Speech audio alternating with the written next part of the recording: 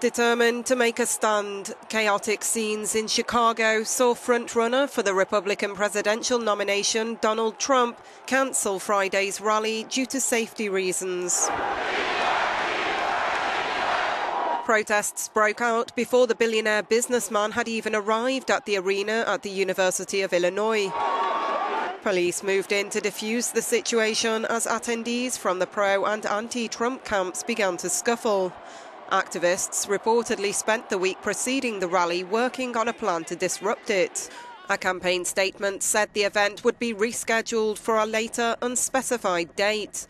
Time is tight, though, as the Illinois Republican primary vote is due to take place next Tuesday. Trump, a contentious character, had experienced disruptions at an earlier rally in St. Louis, Missouri, although it still went ahead.